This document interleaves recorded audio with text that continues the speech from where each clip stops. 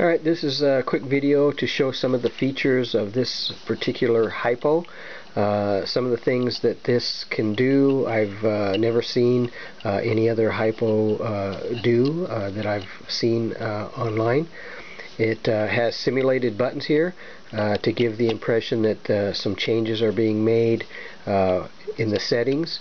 These rings also spin, they rotate. Again, for cosplay, it gives the impression that there's some settings being done, so these spin.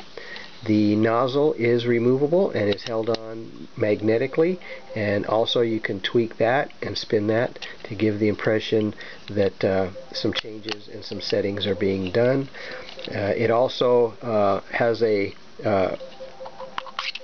door that opens on the back where you can actually store another vial.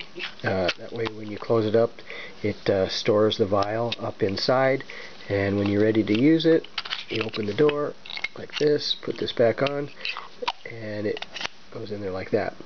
So there is a magnet on the inside, and it is held in magnetically. You can kind of hear it lock in there. And I just wanted to show you the things that this one does, and it's pretty cool. Thank you for watching.